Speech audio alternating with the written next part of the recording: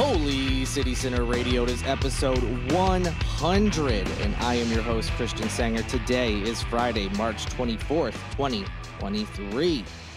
Keeping it 100. Can't believe it. They said it couldn't be done. No one said that. I mean, maybe someone did, but no.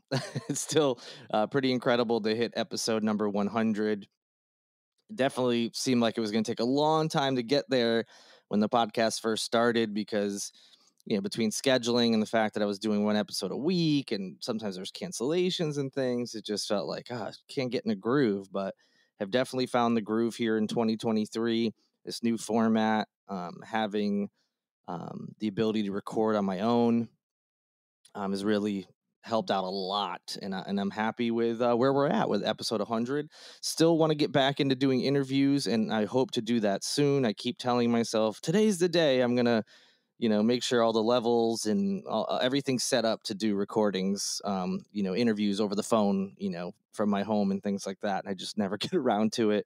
It's busy holding down two jobs. And when you continually add work to both, continually have work added at both jobs, and also trying to maintain some semblance of a social life or being able to just be lazy if I want to. So with that balance, I know it's been a little delayed, but for sure, interviews will be coming back, assuming everything works on a technical level. But all of that is to say, very happy with the direction it's going. I've appreciated the feedback.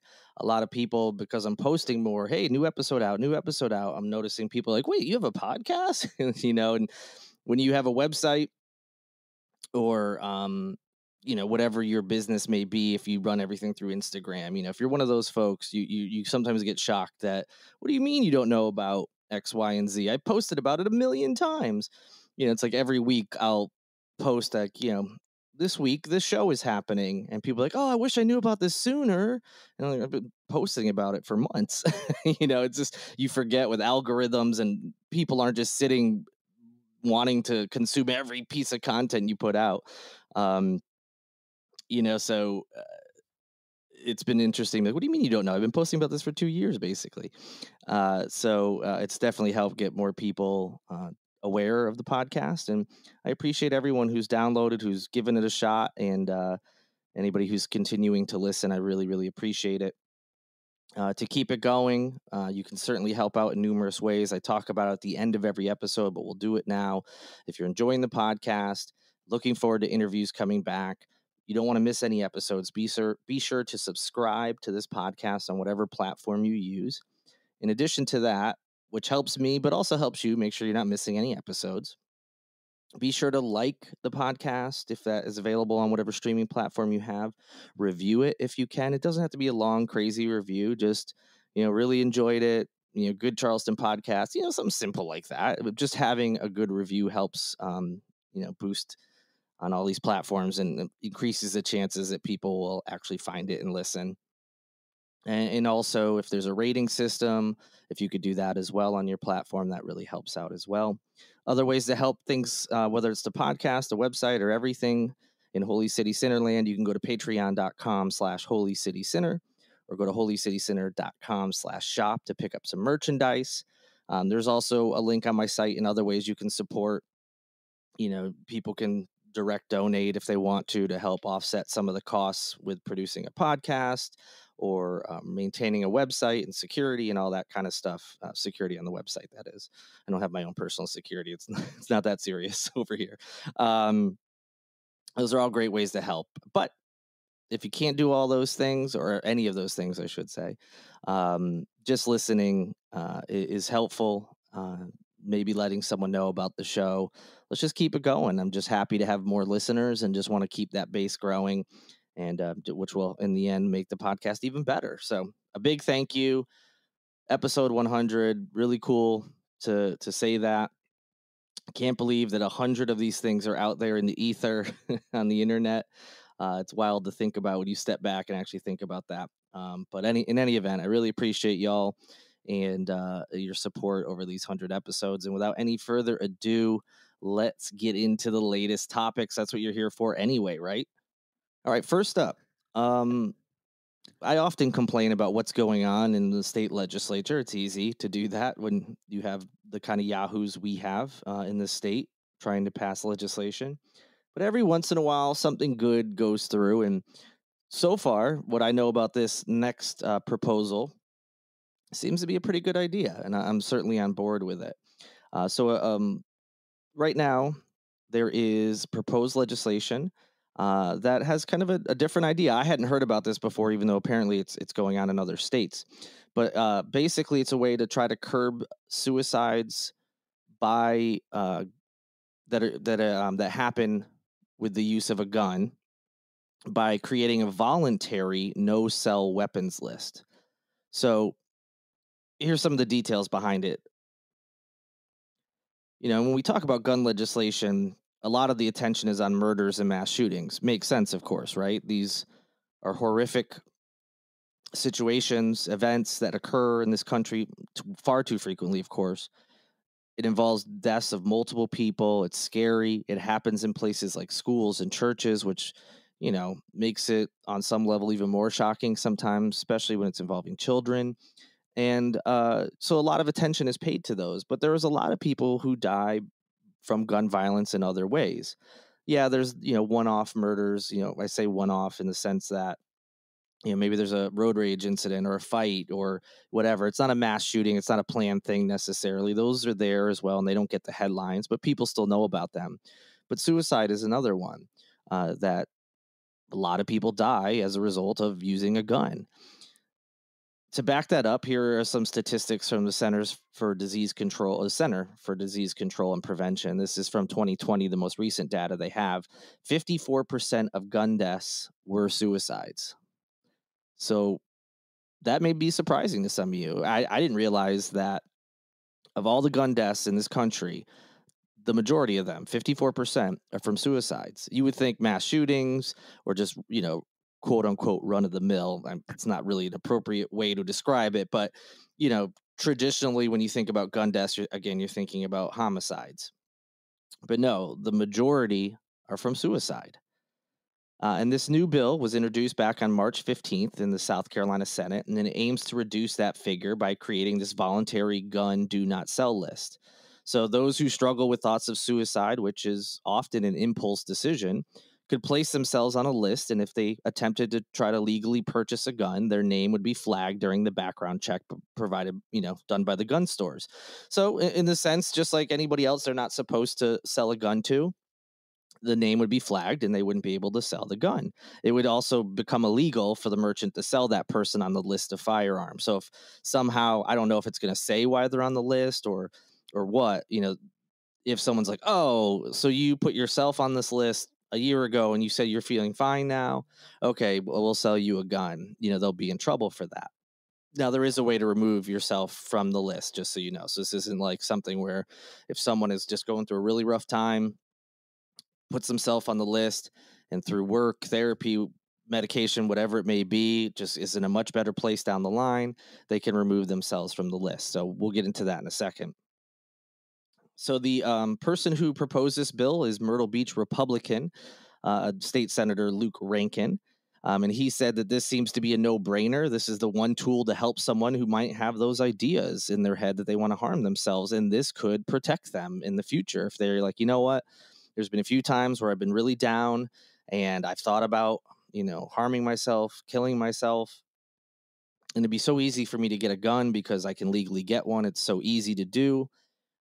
I got to make sure I got to protect myself because I'm feeling good right now. But I know if I'm in that dark place again, I won't be thinking like I am right now. And I want to make sure I'm protected.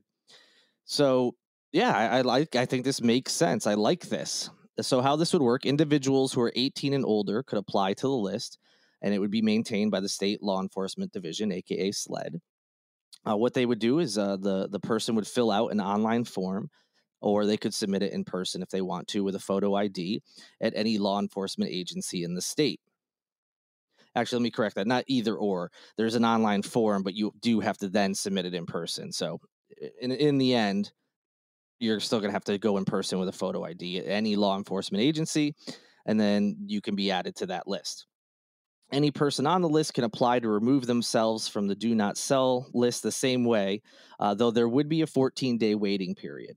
So if someone decides, I trust myself, I'm not worried about harming myself anymore, I want to remove myself from the do not sell list when it comes to guns, they can do so, just have to wait 2 weeks before it is officially processed. There are actually 3 other states who have this type of legislation: Washington, Virginia, and Utah.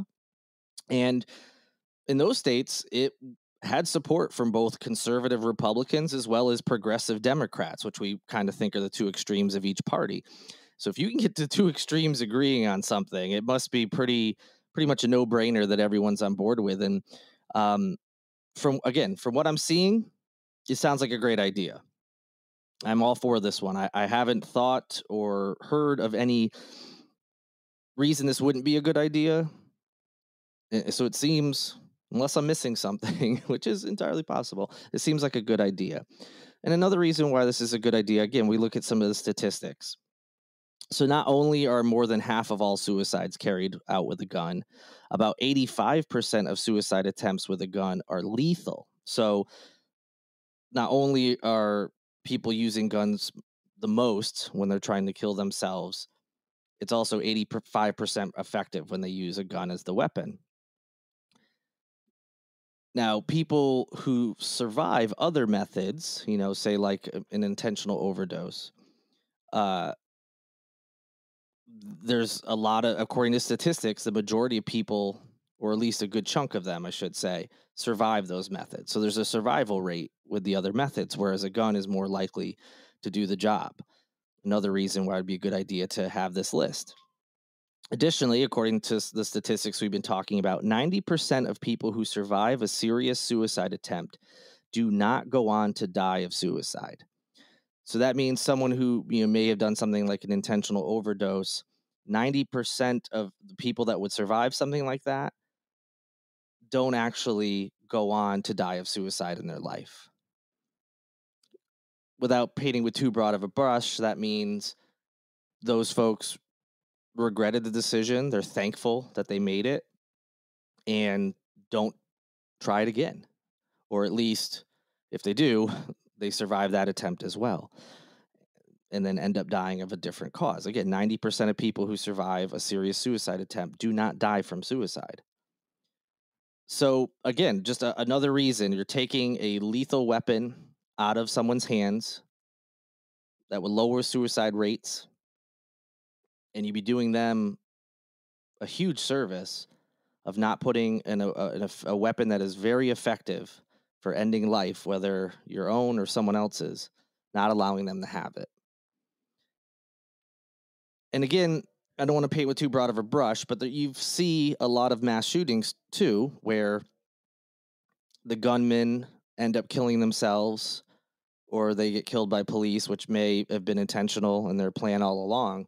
So if you have someone that isn't on like a do not sell list for any other reason, but maybe is one of those people who wants to die, but for whatever reason decides they want to take other people with them, if they make that decision when they're clear-headed and not in the middle of a mental crisis of some kind, to not be allowed to get a gun, you could be potentially protecting other people as well. Seems like a no-brainer. And I'm definitely in support of it based on what I'm seeing. So it's a proposal at this point. We'll see where it goes, but you can contact your state legislatures and let them know if you support it or not. Moving on, unfortunately, a really horrific, sad story that is almost unbelievable sounding. That this could happen, but unfortunately it has, and we're just getting started with this case. I'm talking about an incident that happened at the Al Cannon Detention Center. A Charleston County coroner on this past Monday announced that an inmate's cause of death was determined to be from E. Coli, specifically E. coli EAEC sepsis. I don't know what that officially stands for, if I even pronounced it right. I don't know if you're supposed to say the letters or if it's, whatever. But bottom line is, died from contracting E. coli in some fashion and ends up dying from that.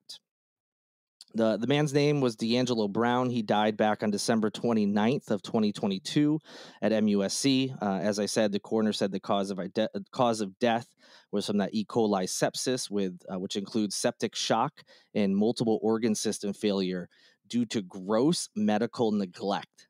So that means, yes, he contracted something horrible, E. coli, but because of gross medical neglect. Now, this is the coroner saying this. This isn't even the investigator. This isn't a family. This is the coroner saying it. So that basically means that this person, Mr. D'Angelo Brown, could have been treated for this and survived, is how I'm interpreting it. And that's how his family seems to be interpreting it as well. And the coroner went so far as to say that means that they ruled the death as a homicide. It's weird. I never thought I'd see something like that. Someone is a homicide victim from E. coli, which led to sepsis and multiple organ failure. That's not something you think about when you think of homicide. So this is, and because of that ruling, it has made it easier for the family's lawyers to, get the information and get the ball rolling with a lawsuit. And unfortunately, the details get worse from there. So before we get into some of the details, I don't know why I say we, I'm the only person doing this. I do have to share some statements from the officials. So first statement comes from Charleston County Sheriff Kristen Graziano. This is what she had to say about the coroner's ruling. Based on the time the coroner dedicated to this case, her ruling on Mr. Brown's death did not surprise me. SLED is investigating the possible criminal aspect of the case, and the sheriff's office has been cooperating. Meanwhile, our own internal investigation remains underway. I have full confidence in my detention staff that concerns over Mr. Brown's medical treatment and his needs were documented and referrals were made. We are continuing to work with the county through the procurement process to find a different healthcare provider. End quote. Charleston County Sheriff's Office released their own statement saying, quote, every detention center resident has a right to adequate medical care. While our staff cannot provide it directly, we are committed to providing access to quality care. We will continue to work with the on-site medical contractor in Charleston County to address concerns about the quality of care provided at the facility. With the current contract, Charleston County and WellPath, set to expire in June, Charleston County began accepting bids from prospective providers in December, end quote. So, putting it all into perspective, the sheriffs, of course, are not medically trained. I'm sure they have some basic training as far as to try to stabilize people in common situations, wound dressing, Heimlich maneuver, whatever it may be, until the medical staff can fully arrive. They contracted out to this company called WellPath. And that is who, if they see an inmate having any kind of issues medically, that's who they refer them to. And then WellPath, examines the inmate and then goes from there. So that's what we're looking at. Now, more than 200 pages of documents from the Alcanna Detention Center are now out. Family and their lawyers have it. Media has been able to get a hold of it, and we're learning more and more about the months that led up to the death of Mr. Brown, who, by the way, was just 28 years old. So he had spent 5 months at Alcanna before he was transferred to MUSC, where he passed. Based on that paperwork, here are some of the, I'm saying highlights, but I mean, obviously this is not highlights in the sense of good. But by September, there was a noticeable shift in his activity as staff started to report he was getting more aggressive and was having more erratic behavior. An entry on September 6th was the first that mentioned that his cell was filled with water, urine, and feces. And it was the first of several that ended up documenting that. He lived in those conditions for days, and the report did not indicate if it was actually ever cleaned or not. So it's unsure of when, on September 6th, when they mentioned the condition of his cell, that it was cleaned ever, or when it was finally. On a September 10th entry showed that Brown had been placed on a mental health watch. Documentation then appeared to show that he was observed for several days before being returned to his cell. Then on September 29th, the report indicated that he was placed in an emergency restraint chair for about 2 hours, but the report did not say why that was. Moving forward, on November 6th, an entry included comments from staff that stated his cell was being sanitized and cleaned after being, quote, heavily soiled with feces, end quote. This issue continued for months until December 21st, when Brown was found in his cell breathing but unresponsive. So this behavior just kept repeating where, his cell was apparently soiled heavily and had to be cleaned. As I mentioned, once he was found unresponsive, he was brought to MUSC and he died just over a week later. Based on these reports, his family has filed a wrongful death lawsuit against the county and the sheriff's office. Lawyers who are representing the family claim there were multiple missed opportunities to interfere by detention staff and that Brown's death was 100% preventable. The lawyers are from the Evans Moore law firm, and they filed a lawsuit earlier this month.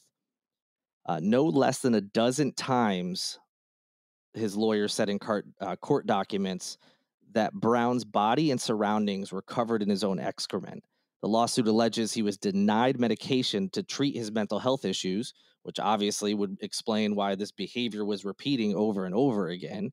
And one of the lawyers said that this wasn't just tragic the way that he died, which of course it was, but now the family also has to know how he lived and for how long during those last few months of his life. The attorneys say the family hopes that changes will be made to prevent something like this from ever happening again. That includes finding a different medical provider, getting rid of that WellPath organization.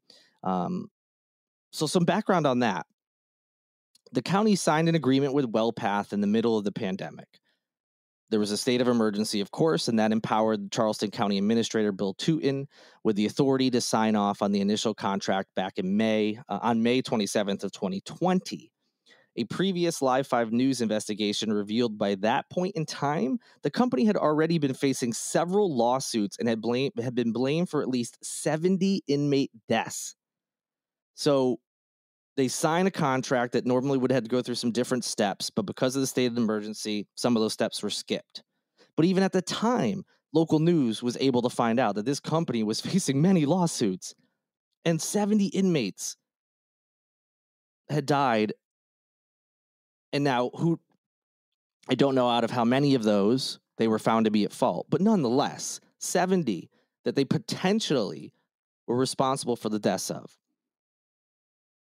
Okay, maybe you can excuse away making a mistake during a pandemic, but the contract was renewed 4 additional times, all of which were signed off by Charleston County Procurement Director Barrett Tolbert.